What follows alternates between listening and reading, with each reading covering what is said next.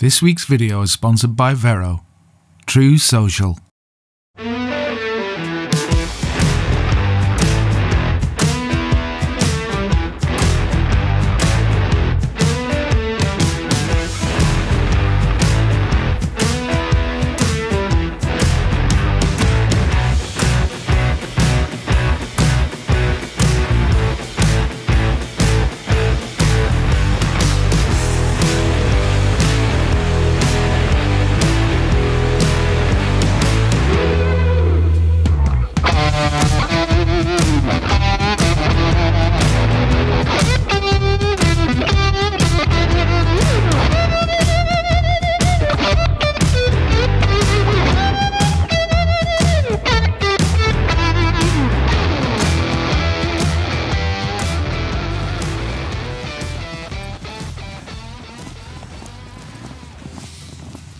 Well, good morning, and look what we've been greeted by this morning.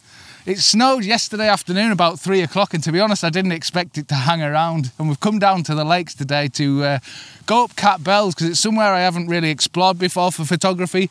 I've been here years ago, right up onto the summit, but I've never actually explored it for photography. So come here today, and it looks absolutely spectacular. A bit of a winter wonderland this morning. So we're going to make our way up to the top, get an overview, because there's lots of little scenes I can see that I can pick out in the distance, lots of clouds above mountain peaks and what have you. We'll see what we can find. I'll get you to the back of the camera and walk you through when I find something.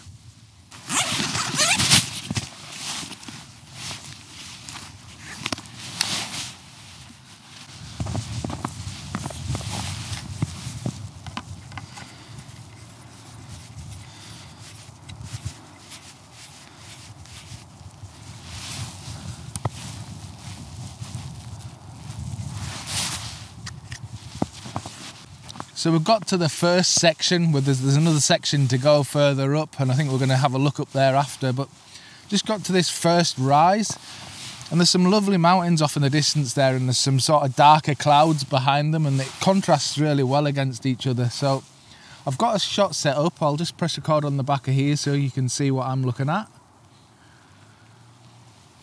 So what you should see is that I've got 3 peaks, so there's sort of 3 layers to the image, if you like. It's a crop panel again, I know, just for a change. And I've got the focus point set on, just have a look. That middle peak, the middle peak that's just there, I've got the focus point set on that, and it's on the lower third. So what I've tried to do is get almost as much sky as there is mountains in, so to try and balance the image out, top and bottom. I've tried to eliminate anything that's down in the valley below, because it looks quite messy. You know, the problem you tend to get when there's been a snowfall but there's not quite been enough snow is that it kind of looks messy. Everything's sticking through the snow, and it breaks the scene up. You haven't got like clean lines of snow, and it does look a bit messy. So what I tried to do in that sort of scenario is eliminate as much of the ground that you can see as possible. And what I'm doing is focusing just on the mountain peaks themselves. So, as I say, got that middle peak just picked out in the centre of the frame there. I'm overexposing it by getting on for a stop.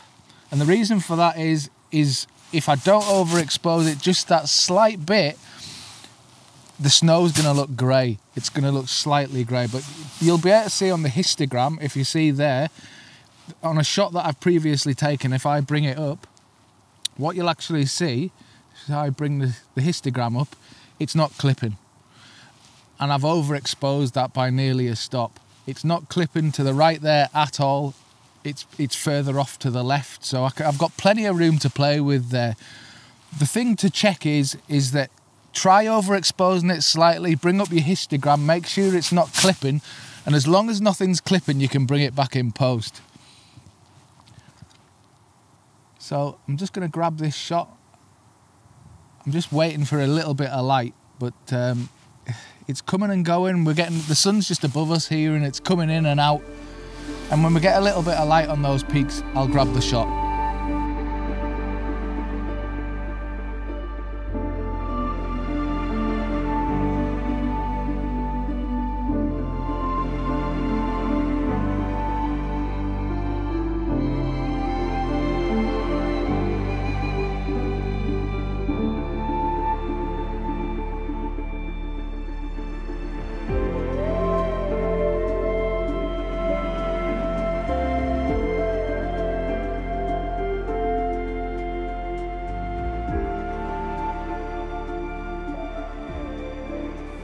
Right, so I'm basically in the same place. I'm just going to bring this up. Hang on a second, get this back on screen. It's disappeared for some reason. Oh, there we go. Right, I'll click record again. Now I haven't moved, I've just spinned round basically, and I'm focusing more on the mountains in the background now, because there's actually a lovely bit of contrast between the dark sky behind and the snow-capped peaks again in the distance. And again, what I've got is 3 layers to the image. I've got a peak on the left, one in the middle and one to the right. Now, albeit that it's kind of sloping down to the right slightly, which isn't ideal, but it's what I've got. I just really like the contrast there, and the fact that you've got dark clouds and then you've actually got white clouds in amongst it, and those are really standing out quite nicely. What you should be able to see if I bring this up now is that I've got it leveled, and again I'm focusing on a central peak, so I've picked the middle out of the 3. And again, what I've done is eliminated the valley floor because it's quite messy down there. There's lots of trees that aren't covered in snow and they're standing out quite a bit, and it's looking a little messy. As it is, I've already got, I think it's gorse bushes or something on one of the hillsides that stand out quite a bit, but there's nothing I can really do about that. It's all leveled. I'm at about an 80th of a second, f16, ISO 125, and I'm overexposing it slightly again so that snow doesn't go like a grey colour. And I'll grab this shot.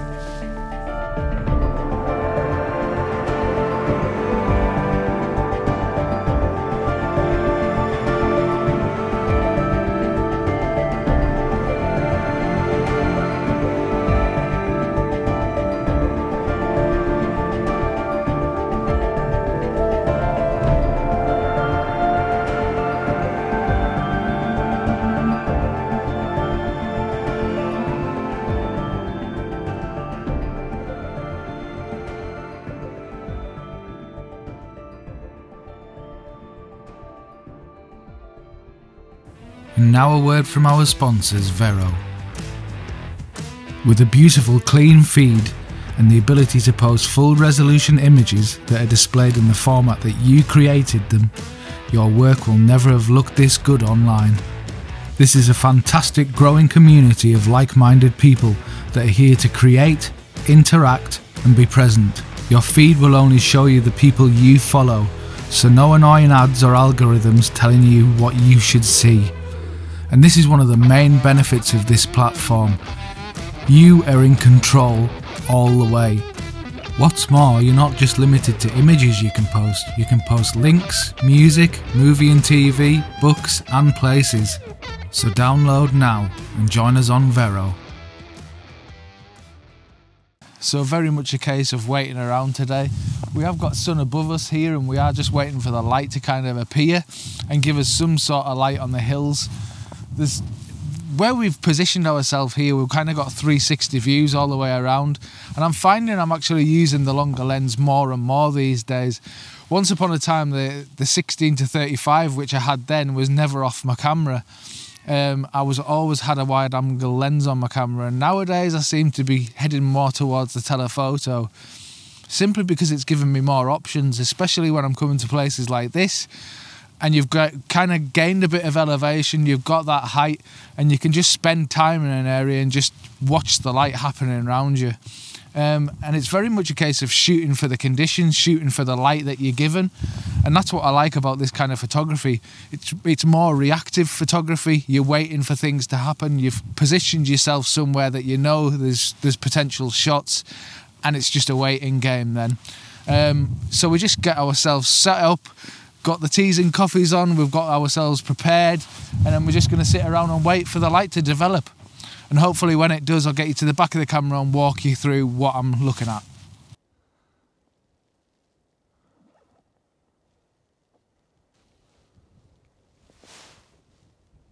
Right, so we've reached the top now, and hopefully what I should be able to show you, if I press record on here, it's really bad to see whether that's recording. It is now. So what you should see is I've got a square crop framed up, and I'm focusing on the mountains off in the distance there with a little bit of cloud along the top, and there's a intersectioning piece of valley and I've got it framed up round there, so I'm pretty much in the central third. I've got that V section in that central third there. At a shutter speed of 200, f16, ISO 320 to get that, and I'm overexposing it slightly for the snow again. Really simple shot, nothing technical about it at all, and this is how it turned out.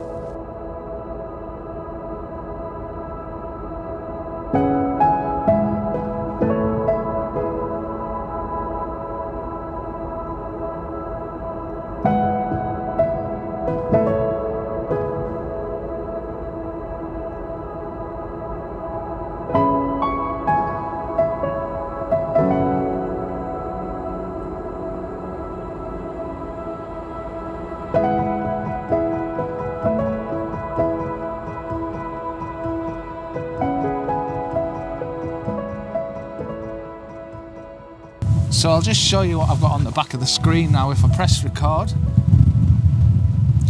it's really hard to see on the back of this screen at the minute because it's so bright out here, but so you've got those mountains that I showed you just off in the distance there, and we're waiting for those to kind of reveal amongst that cloud. So you can see along the bottom section my image there, just ever so faintly there's the cloud moving along the lower section, just on that bottom third.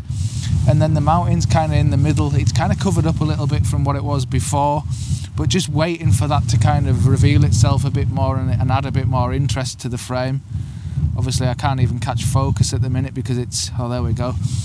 But yeah, just waiting for a little bit of interest there. I'm at 250 shutter speed, f16 and 320 ISO to get that shot, and overexposing ever so slightly for the snow again. I don't want that to kind of go muddy and mushy looking, so overexposing it slightly and just checking the histogram to make sure it's not blowing out anywhere. And when the light turns out great, this is the shot.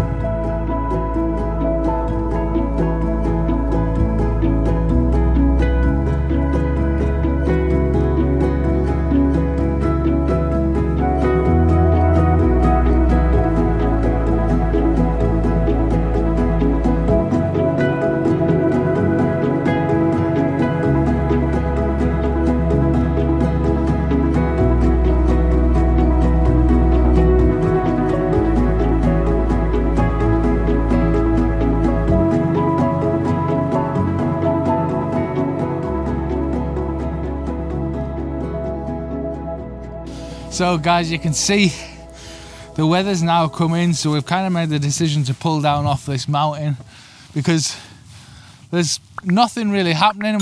We've not got no light at all. It's so flat, there's nothing to work with. And this is actually, although we're getting little bits of snow now, it's kind of turning to rain, and lots of the snow is actually starting to disappear off the hills. And for me, when that happens, the whole scene just becomes really messy and really hard to work with. So made the decision to pull down off the hill, and then we'll see what we can find when we get down to the bottom, see if there's anything to work with. It may be the end of the video, I'm not sure yet, but hopefully if we get down below we'll maybe be able to find something down there. So guys, we've actually made it down now, and it's actually raining now, so the weather's come right in. And the light's just so flat, there's nothing we can really do with it. And it's quite a challenge sometimes when you're out shooting in flat light. I mean, most of the day today, even though we've had these snowy conditions, it's been flat light. And it's really easy to give up in those conditions. But I believe if you can use a longer focal length, use a longer lens, and pick out the bits of light as they're happening around you, you can still come away with something that's going to work for you as an image. Well guys, I hope you've enjoyed this video. Like and subscribe if you have. Look forward to seeing you again on the next video. Take care. Bye bye.